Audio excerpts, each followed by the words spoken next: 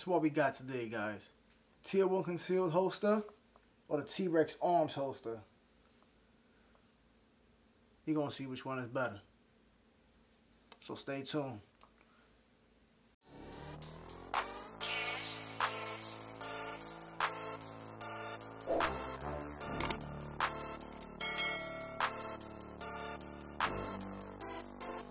Yo, what's up everybody, man? Thank you for tuning in for another one of those bangers, You know, today we got the Tier 1 concealed holster and the Trex Arms. We gonna put them up together and see the pros and cons of each, I guess, and which one I like better. And yeah, man, we're gonna start with the Tier 1. Let's start with the Trex. I had this holster for longer. I had the first version of it. This is actually the second version of it. Out of those two, this one's way better because of this little movement on the wing on the magazine carrier is just way better. That design, it molds to your body. This little clip right here, you know, this is made for when you put the belt on. It pushes the gun closer to your body. It does come in the back, so you have to like swap it out. I swapped it out to the front. You know, it gives it more space for it to get attached onto the belt. The clips are pretty good. These clips go onto your belt, slide right over your belt. They clip in. They work well. I've seen better ones. They never failed me. Every time I draw my gun from this holster, the holster never came out with it, so they do their job. I have a Surefire X300 on this one, so the holster's a little longer to accommodate for the light. Comfortability is it's comfortable. I mean, if it didn't have the light part, it will feel better. It will sit a lot better. But since I got the light on there, it does dig into my thigh when I'm driving or when I'm walking for long. And you know, sometimes it does bother. But it is what it is. You know, you're carrying a gun. It's gonna be a little uncomfortable. One thing I do love about this holster setup is it has this pin right here where we could remove it, and you could remove the mag carrier. And I believe Trex Arms has a number of other items you could put there, handcuffs, tourniquet holder, and I don't know if they got something else on there. But yeah, that's pretty cool. You can swap that out. I like to carry an extra mag, so I just came with the extra mag carrier there. This is a great holster. It works. I have the mid sweat guard. So you won't feel it rubbing up on my legs, on my stomach. I don't feel sweaty, a gun on my stomach. And it's a good holster. It really does its job well. Conceals really well. The price point, these things are pretty expensive for what they are, I feel. All the holsters, all these holster companies, it's pretty expensive for a piece of Kydex that's already just heated up and bent and they carve out whatever they do. I think it's pretty expensive for what it is. Like the materials, that Kydex ain't that expensive, but the craftsmanship is great and it works well. One thing I don't like about the Trex company, what they do with these holsters, I always buy a black, because if you get a coyote brown or OD green holster, your mag carrier is gonna come black.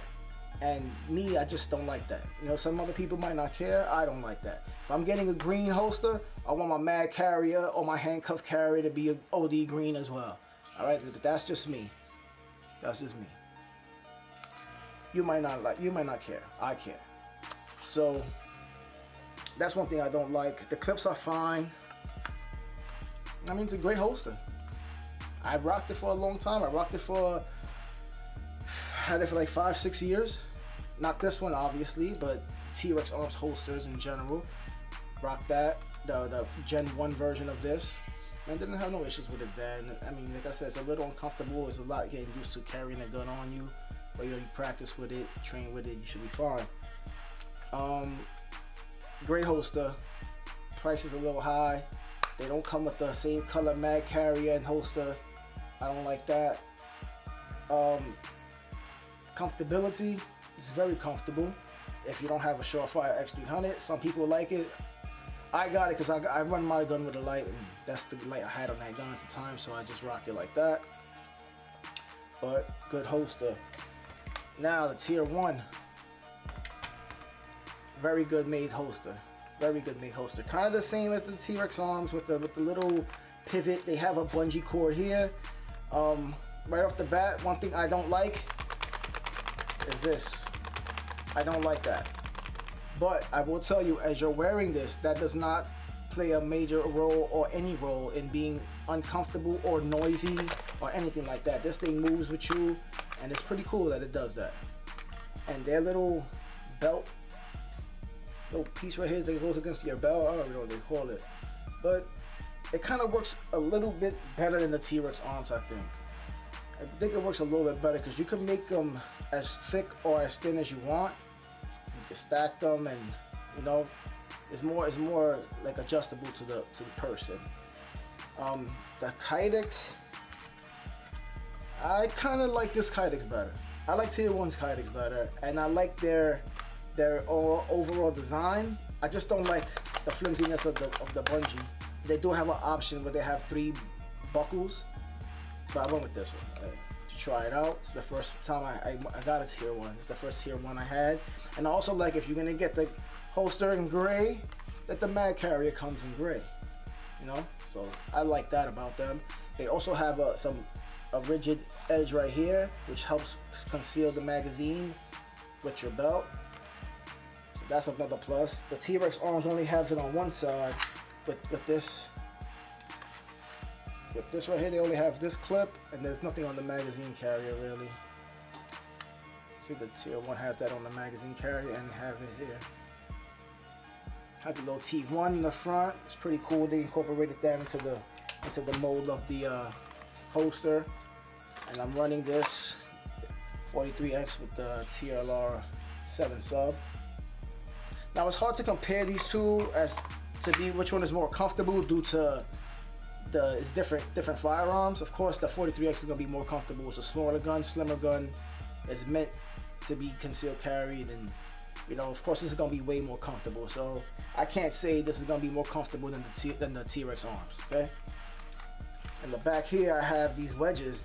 Tier 1 has these wedges to help with the way the gun sits. So when you're rocking the gun without these wedges, it kind of like wants to force itself out from your body. But these wedges do, when they're in place, it helps to keep it back more flush to your body. So that's what that does. I really like this tier 1 holster. I really do like it. I'm gonna get another one for my Glock 19, and then I'm gonna compare and see which one is more comfortable. Keep the X300 option on there, and we'll see from there. But other than that, these 2 holsters are really good. I recommend both of them. I mean, at the end of the day, it's a preference thing. Do you like this option here with the pin, and you can remove it and put your handcuff, tourniquet holder, whatever you want to put on there? Do you like that? Or do you like this? You have the bungee or the buttons, and they have the space here to keep the mag closer to your the body. And this is just a good gun, good holster. I mean, sorry, but that is a damn good gun too. These are close. They're close. Price point too. I believe they're about the same price. I want to say this is a little bit more expensive. But you kind of get, I'm not gonna say a better made holster. This Kydex is thicker. This is a thinner Kydex than compared to what I got on this. But I kind of like the tier 1 a little better. And I've been rocking with Trex Arms for a long time. But this tier 1 feels a lot better. Even the Kydex. Man, this Kydex feels a little, you know, like not it. This Kydex feels a little bit more sturdy. Like I said, I still recommend both of them. I carried Trex Arms for a long time. I just started carrying this about 4 or 5 months. 4 or 5 months now, and I gotta say, this has been a lot more comfortable. Maybe because it's a smaller gun. I'm gonna buy the 19 holster and see how that feels too. But if I have to choose, I'm going with the tier 1. No salt on these guys though. They're both fire holsters. There's a couple other companies out there that I haven't tried, so I'm not gonna speculate. But these are, in my opinion, the best holsters for appendix carry that I've had so far. and go get one. Go get one. Go get one. And go practice. And go train. And go shoot. And dry fire. And brush your teeth.